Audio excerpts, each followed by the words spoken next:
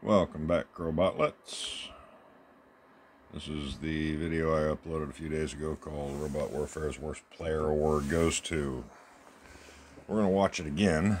I got the volume down so you can't hear all the crap I said before about jellyfish. And this time we're going to watch Mr. Tinkwink, who was the guy who was recording this video. And we're going to... I don't want to use the word critique so much as analyze his playstyle. That's what we're going to do. So the first thing he's doing here, before he even takes a step into the match, is he's looking around to see who's what and who's where. He's very observant of everything that's going on the battlefield. He's really good at keeping an eye on everything and everybody and knowing what's going on everywhere.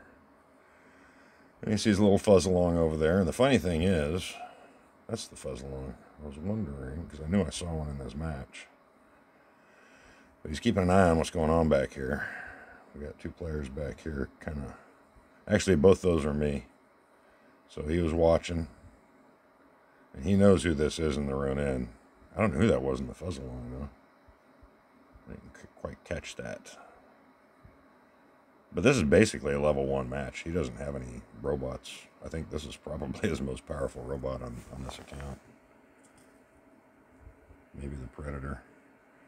But there I come. Jumping in my little thingy. Nope. That's Ramrod. And Ramrod's good at flaming people, except that he didn't survive that.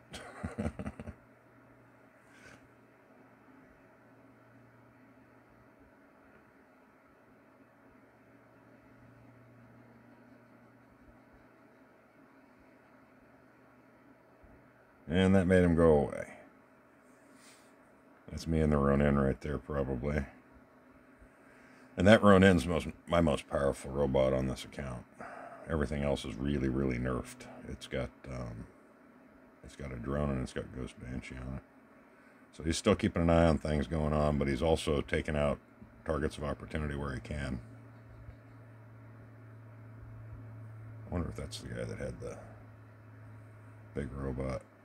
There was one. Somebody took it out. I don't think anywhere in here we got to see that happen. It was probably Ramrod or someone that took it out.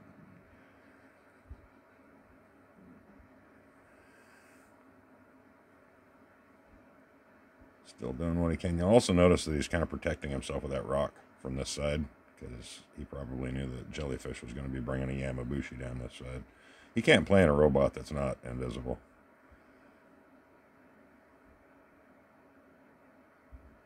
That almost took him out. See how good he is at just manually aiming? That's one of the other skills that you really need in this match, is the ability, or in this game, is the ability to aim manually, because a lot of times you don't have enough time to pull your thumb off that shoot button and hit the target button. If you practice it enough, you can kind of do it without really thinking. But so he's still on the hunt. I think he brings in an Echo next. So he's hunting a Yamabushi and an Echo. Is that insanity or what? Get rid of this guy real quick. It's a shotgun Echo. I'm sure he's got a shotgun on the drone too. It's actually a pretty good robot for taking a Bushi out.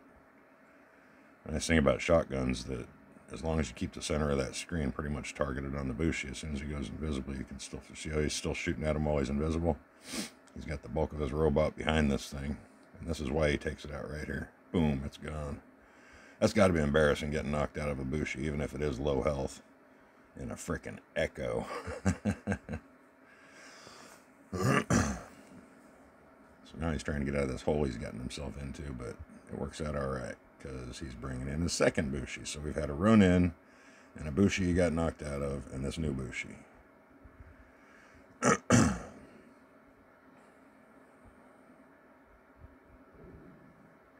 Bushi's above him, and he sees that. Always aware of what's going on around him, always aware of what's happening as many places on the map as he can figure out. Alright, he's got 2 pilots left. He's bringing in the Predator. Thinking about what to do. Getting the Bushi in his sights. Landing just outside. If he landed inside there, that Bushi would have just toasted him. Look at that. That is skill, my friends. He's taking on Ibushi and little teeny robots. Look at that, he's just standing there invisible because he doesn't know how to play. I'm sorry, I was going to talk about Jellyfish's piss poor performance, but I was going to talk about Tinkwink's awesome. So he's getting his ass handed to him by Yamabushi, but look at the robots he's in. You tell me which one of these players is the better player. I think Tink's one of the best players in the game. I really pay a lot of attention to his videos, especially when he's driving his Fire Bushi. I love watching him drive that thing. He's really good at it. So, you did good there, Jellyfish. You knocked one of the best players in the game out. Unfortunately, he didn't have any robots that were comparable to your robots. So here's me and Grimly. We're clear over on the other side of the map. The guy in the Death Bison. Dohomoto. We'll see it here in a second. It's sneaking up over there on the left side, right there. We call that the Death Bison. It's got quakes on it. It's an interesting build. We have fun with them. I want to see 6 people going in one of those things and just missiles flying everywhere. So there's me trying to act like Tink, trying to be the good pilot, pay attention to what's going on. We're going to dash over and grab that other flag real quick. Being able to grab these back 3 flags helped us out a lot, but it's not going to save us. So there's Dojomoto. He's trying to be a good target for Mr. Jellyfish so that somebody else can do something about Mr. Jellyfish. Grimly's shooting at him. Dojo's shooting at him. He's paying way more attention to Dojo than what's going on over here. He should see us coming up his side, but he doesn't because he's a crappy-ass player. He should have seen that coming. And maybe he did, but he's not paying any attention.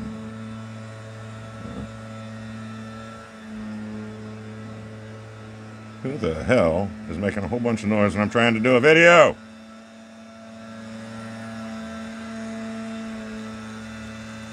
What the hell time is it?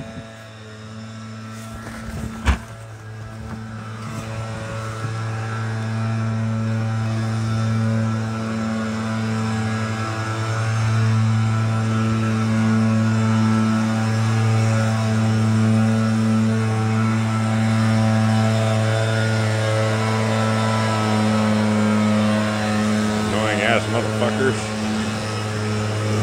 I know they're not supposed to show up before 8 a.m.